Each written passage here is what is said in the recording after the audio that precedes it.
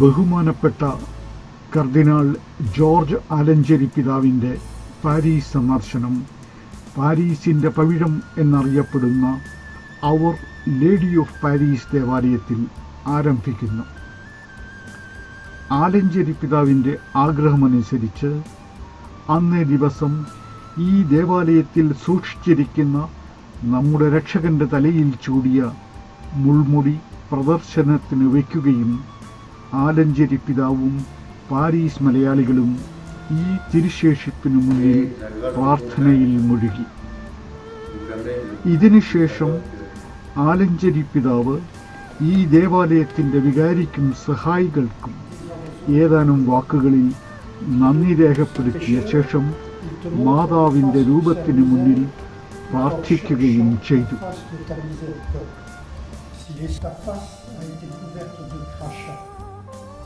Pour que sa face apparût digne et belle, ta face a été fait, Seigneur, qui ont fait ce qu'elle ne devait pas. Tes mains ont été transpercées de coups. Tes pieds l'ont été pour mes pieds. Soldat a ouvert ton flanc pour que mon cœur impur, par ta plaie, s'écoulât enfin tout ce qu'en lui une longue corruption. En cet embrasement, être un publicain et pécheur, sont dont tu t'es fait le convive et l'ami.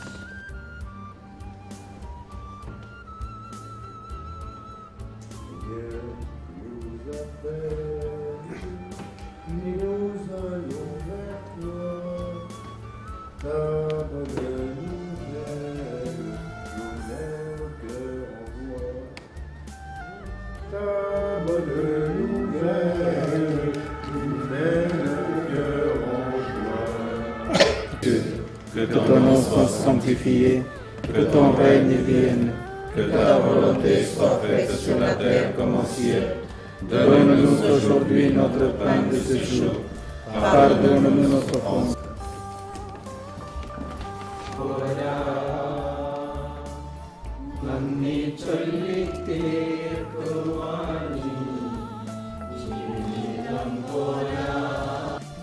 Et puis sa résurrection.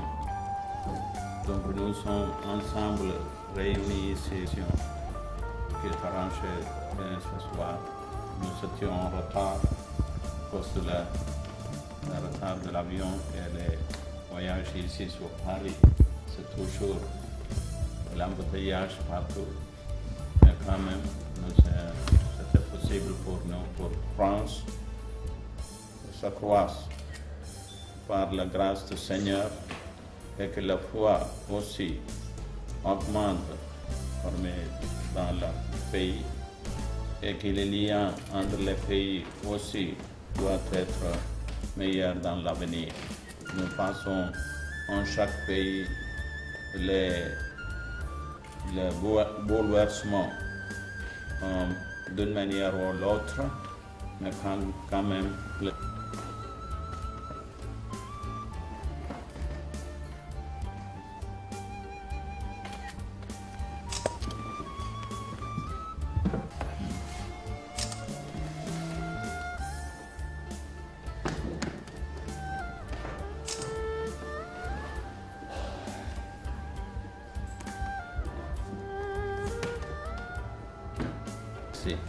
Merci beaucoup.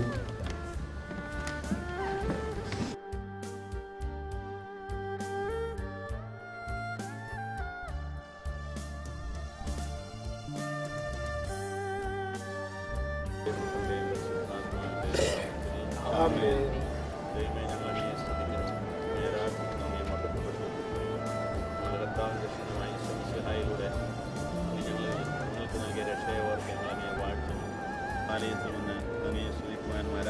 ഞങ്ങൾക്ക് അവസരം നൽകിയതിന് ഞങ്ങൾ അങ്ങേക്കുമെന്ന് പറയുന്നു. കർത്താവായ ഈശോയുടെ അമ്മയായ വിശുദ്ധ അമ്മയെ വിശ്വാസത്തിൽ വർദ്ധിപ്പിക്കണമേ, പ്രത്യാശ നൽകി ഞങ്ങളെ നയിക്കണമേ, സ്നേഹത്തിൻ്റെ കൂട്ടായ്മയെ ഞങ്ങളെ നിലനിർത്തണമേ. ഞങ്ങളുടെ ഓരോരുത്തരുടെയും ജീവിതങ്ങൾക്ക് ആവശ്യമായിട്ടാണ് നമുക്ക് വേണ്ടത്.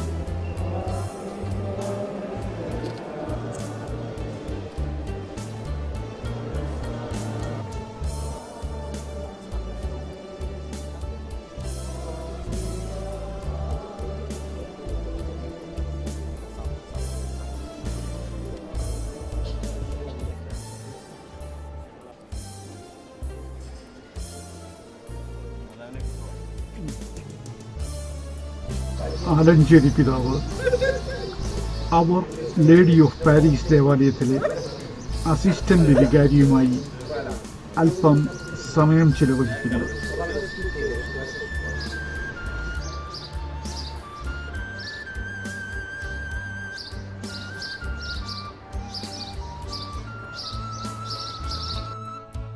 അടുത്ത ദിവസം ആലഞ്ചേരി പിതാവ് വിശുദ്ധയായ മദർ തെരേസയുടെ പാരീസ് സ്ഥാപനത്തിലെത്തുകയും അവിടുത്തെ അന്തേവാസികളുമായി കുശലപ്രശ്നം നടത്തിയ ശേഷം അത്താഴം അവരോടൊന്നിച്ച് കഴിക്കുകയും അവരുടെ പ്രാർത്ഥനകളിൽ പങ്കെടുക്കുകയും ചെയ്തു. ഇതിനുശേഷം പിതാവ് എഴുതിയ പ്രാർത്ഥന അദ്ദേഹം ഈ സ്ഥാപനത്തിലെ അന്തേവാസികൾക്ക് നൽകുകയും ചെയ്തു.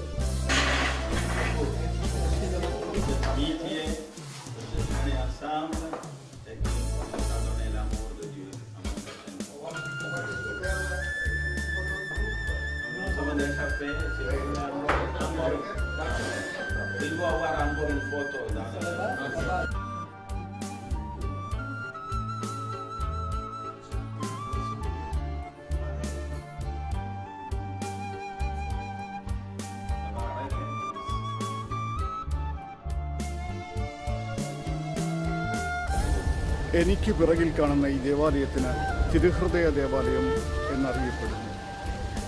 ഇത് ഫ്രാൻസിലെ പഴക്കമുള്ള ദേവാലയങ്ങളിൽ ഒന്നാണ്. ഇവിടെ ആയിരക്കണക്കിന് ഫ്രഞ്ച് പൗരന്മാർ തീർത്ഥാടനത്തിനെത്തിയിട്ടുണ്ട്. ഇന്നത്തെ വിശേഷം, ഇന്ന് നമ്മുടെ ബഹുമാനപ്പെട്ട ആലഞ്ചേരി പിതാവും പാരീസിലെ മലയാളികളും ചേർന്ന് ഇവിടെ തീർത്ഥാടനം നടത്താൻ പോവുകയാണ്.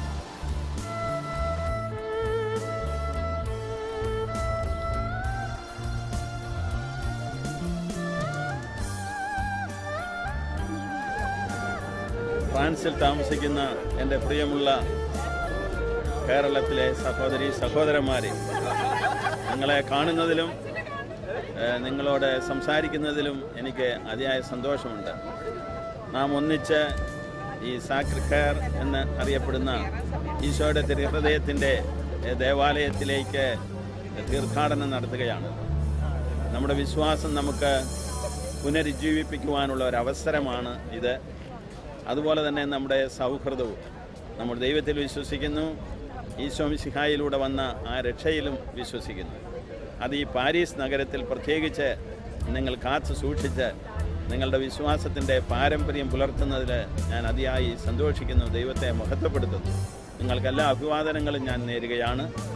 നിങ്ങളുടെ വിശ്വാസവും നിങ്ങളുടെ വിശ്വാസമനുസരിച്ചുള്ള ജീവിതശൈലിയും എല്ലാം ഇതുപോലെ ഭംഗിയായി ഇനിയും തുടരുന്നതിനുള്ള ദൈവാനുഗ്രഹങ്ങൾക്കായിട്ട് ഞാൻ പ്രാർത്ഥിക്കുകയും നിങ്ങൾക്കും നിങ്ങളുടെ മക്കൾക്കും നിങ്ങളുടെ കൊച്ചുമക്കൾക്കുമെല്ലാം എൻ്റെ അഭിവാദനങ്ങൾ അർപ്പിക്കുകയും ചെയ്യുന്നു. ദൈവം നിങ്ങളെ സമൃദ്ധമായി അനുഗ്രഹിക്കുന്നു.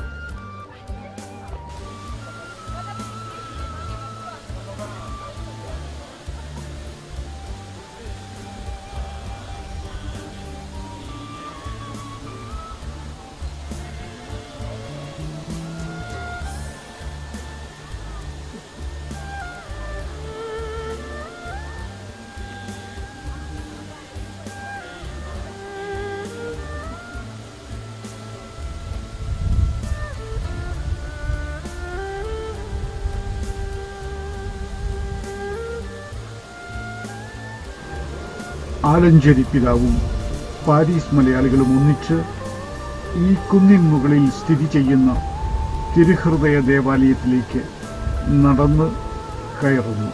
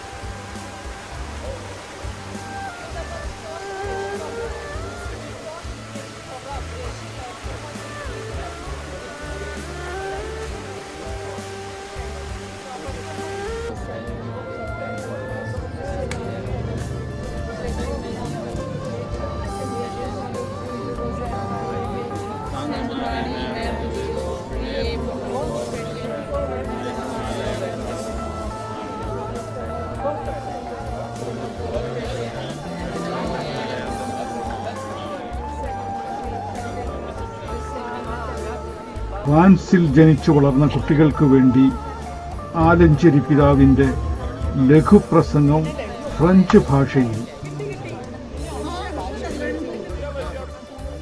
Mes chers frères et sœurs, je suis très content d'être avec vous ce matin au début du pèlerinage que nous faisons ensemble au Sacré-Cœur. Je m'adresse spécialement aux jeunes et les enfants des familles indiennes qui habitent et travaillent sur Paris. Je suis venu en passage pour quelques jours, mais ces jours-ci sont très bons pour moi à cause de l'amitié que les familles qui montent et qui donnent. Mes chers jeunes, vous êtes l'avenir de ces familles et c'est pour votre vie, la France vous donne l'éducation, la foi catholique et chrétienne et aussi l'expérience culturelle de ce pays. Il faut la garder bien, ça vous donnera du bien dans l'avenir, parce que c'est la vie pour vous, c'est en France, dans ce grand pays, et aussi à Paris qui est la capitale de ce grand pays. À mon avis, vous êtes bien bénis par le Seigneur. d'avoir la chance de venir ou d'être né dans ce pays, d'être citoyen de Paris et de la France. Que le Seigneur vous garde et que tous vos pensées, tous vos projets seront bénis par le Seigneur. Je vous souhaite tout ce qui est bien du Seigneur. Je vous garderai dans mes prières et aussi je dirai des bonnes choses de la communauté chrétienne et aussi indienne qui habite sur Paris. Il faut échanger les éléments culturels et de la foi avec les gens ici. Si nous ne croyons pas au Dieu, nous nous perdons tout ce qui est important dans notre vie. C'est la foi en Dieu et surtout la foi en Jésus-Christ vous donnera du bien de ce monde et aussi pour l'avenir. Que le Seigneur vous bénisse. Je vous salue tous. Mais que le Seigneur soit avec vous toujours. Merci. കത്തോലിക്ക സഭയുടെ മേലധ്യക്ഷനായ ആലഞ്ചേരി പിതാവ് അദ്ദേഹത്തിൻ്റെ Paris സന്ദർശനം ഇന്നത്തെ കുർബാനയോടുകൂടി അവസാനിച്ച് നാട്ടിലേക്ക് തിരിക്കുകയാണ്. അദ്ദേഹത്തിന് കുർബാനയ്ക്ക് ശേഷം പാരീസ് മലയാളികൾ ഒരു ഡിന്നർ തയ്യാറാക്കുന്നുണ്ട്. ഈ ഡിന്നർ തയ്യാറാക്കുന്നതിന് വേണ്ടി പാരീസിലുള്ള വളരെയധികം മലയാളികൾ ഇവിടെ എത്തിയിട്ടുണ്ട്. നമുക്ക് അടുക്കളയിലേക്ക് കയറി അവരെന്തൊക്കെയാണ് ചെയ്യുന്നതെന്ന് നോക്കാം. Carrément la caméra du pro là.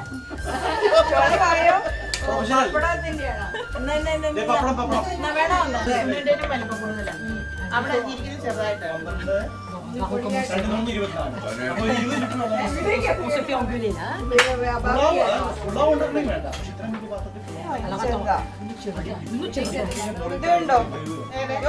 attends. Voilà, comme ça. ജോലിക്ക് ഇവിടെ പാരീസിലെ 5 സ്റ്റാർ റെസ്റ്റോറന്റിനേക്കാളും കൂടുതൽ അസിസ്റ്റൻസ് ഉണ്ട് ഇവിടെ.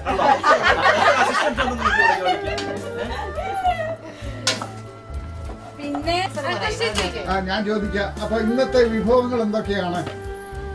ഇന്നത്തെ വിഭവങ്ങള് ഫ്രൈഡ് റൈസ്, ചിക്കൻ കറി, അതിന്റെ കൂടെ റൈസ, പപ്പടം, അച്ചാർ.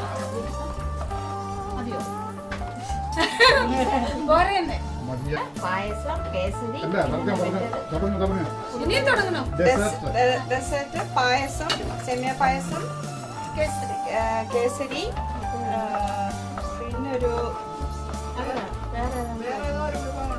അതിന്റെ പേര് പേരിടേണ്ട ഒരു പുതിയ വിഭവം കൂടി.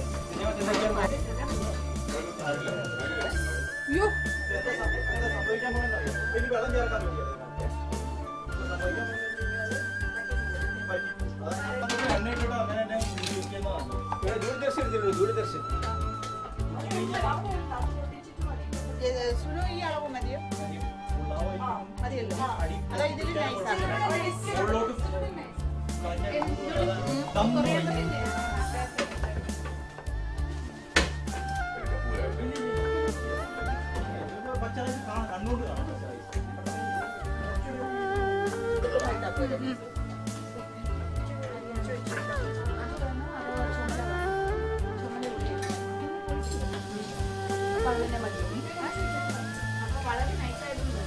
ഈ റിസപ്ഷൻ വിജയകരമായി നടത്തുന്നതിന് വേണ്ടി വളരെയധികം പ്രയത്നിച്ച പാരീസ് മലയാളി ഇടവക വികാരി സെബാസ്റ്റ്യൻ നടുത്തടത്തിന് ഞങ്ങളുടെ പ്രത്യേക നന്ദി.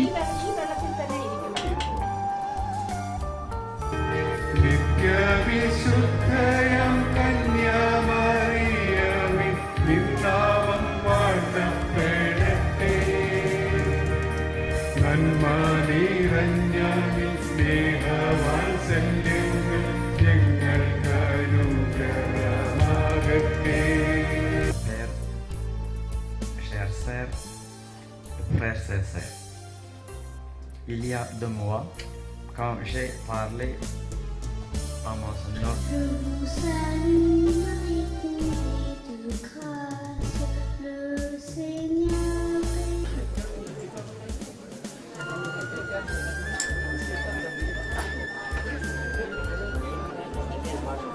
installé très grande joie pour nous tous de nous trouver ici, parce que je vois bien qu'il y a quand même des amis français dans l'Assemblée qui sont certainement tout heureux comme nous de venir prier avec vous. Et il reste 2-3 places devant. Si quelqu'un n'a pas de place, vous pouvez venir à l'avant. Il reste quelques places. Donc,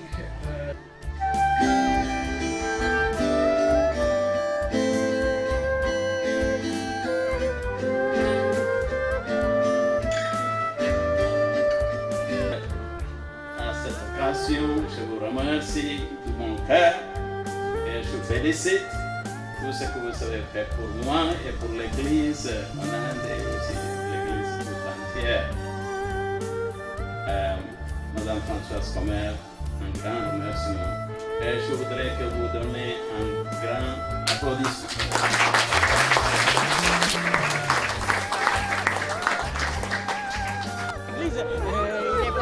Il a mis tout le monde pour frapper.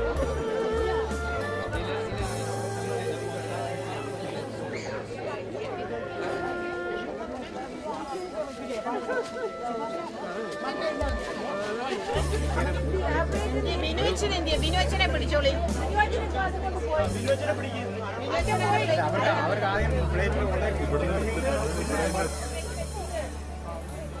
ഇതോടുകൂടി ബഹുമാനപ്പെട്ട ആലഞ്ചേരി പിതാവിൻ്റെ Paris സന്ദർശനം അവസാനിക്കുന്നു.